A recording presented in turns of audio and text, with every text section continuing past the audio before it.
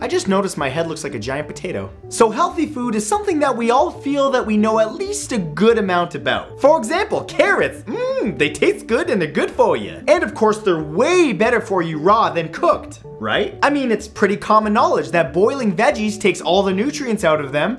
Or so you thought. Sorry friends, but once again, you've been lied to. In this video, I'm going to take the 7 most commonly believed myths that you likely still believe about healthy food and explain the truth behind them. We're going to be looking at the advice that you've likely heard about what to eat and what not to eat. For example, what if I told you that boiling carrots actually increases the nutritional value by breaking down the tough walls surrounding the beta carotene? Oh yeah, it's true, and that's just the beginning.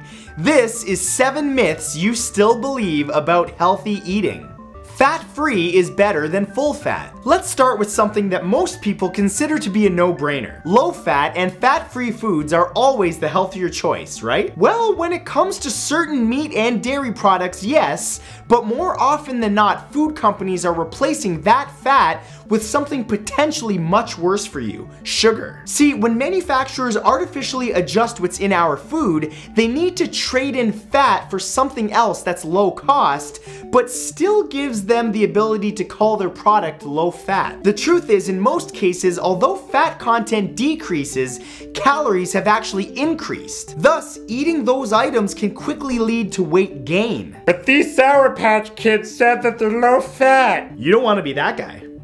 Nope. Nuts are junk food. This myth has likely stemmed from the fact that you can find many varieties of nuts next to the potato chips in the grocery store aisle. But the idea that they're just as bad for you as junk food is absolutely false. In fact, researchers at Harvard University found that women who ate at least a handful of nuts at least 5 times a week were 20% less likely to develop conditions such as diabetes, cardiovascular disease, and even certain cancers. Nuts are actually an incredible source of protein as well as other nutrients. So make sure the times that you feel like a nut outweigh the times that you don't. Eliminating carbs makes you healthier. We've all heard about the fad diets that are out there that tell you to go carb-free and you'll lose tons of weight. And although reducing certain types of carbs in your diet can be good for you, generally the benefits of taking in carbohydrates surpass skipping them. 7 major studies all concluded that people who ate grain carbohydrates were up to 30% less likely to develop heart disease. See, what it really comes down to is choosing the right type of carbs,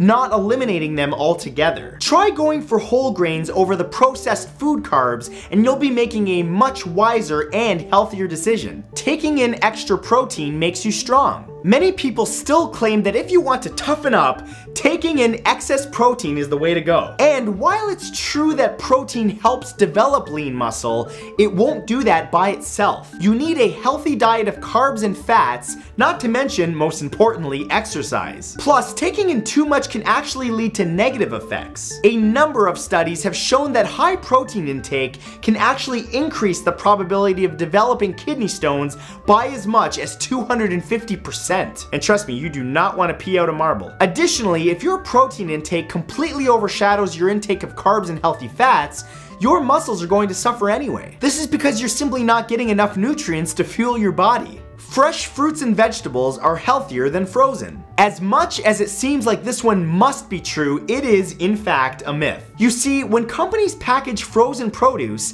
they quick freeze it, and in doing so, halt the loss of vitamin and mineral content. In contrast, when you select, let's say, a peach from a pile at the fresh produce section at the grocery store, you're actually holding a piece of fruit that has been picked, shipped, and stored, all of which could take several days or even weeks. During its journey, this produce loses natural enzymes, which are released from it as it ripens, and this lessens the nutritional content. So frozen is actually better than the alternative, but of course, if you want the healthiest option, fresh fruits and veggies right off the vine is always the best choice. Brandy before bed means a healthier sleep.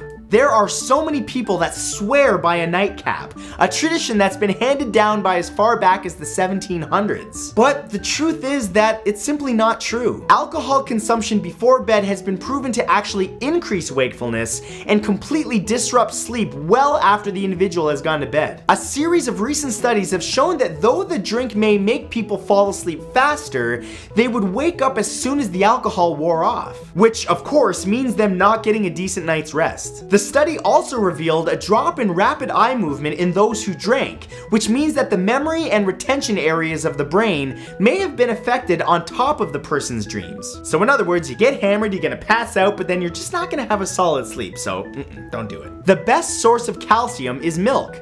Milk. It does a body good, but not as good as you might think. While it does contain calcium, it's pretty far down the list of foods that we take in the most calcium from. And the list might surprise you. It includes navy beans, yogurt, sardines, leafy greens, and almonds, just to name a few. In addition, drinking an excess of milk can actually lead to prostate cancer and heart disease. So it may be wise to think twice about trying to get a calcium overload by drinking a full gallon of 2%. And while we're on the subject of milk, let's bust another myth right now. Drinking milk does not increase mucus production, and therefore there's no truth to the old wives' tale that you shouldn't drink milk when you have a cold. That's just a little bonus fact for you. And now you guys are just a little bit smarter about what you should and shouldn't eat. If you guys got something out of this video, please let me know by clicking that like button. It tells me that you enjoyed it. In addition, be sure to click that red subscribe button to subscribe to my channel so that you can catch my next video. And other than that, I will see you guys on the farm.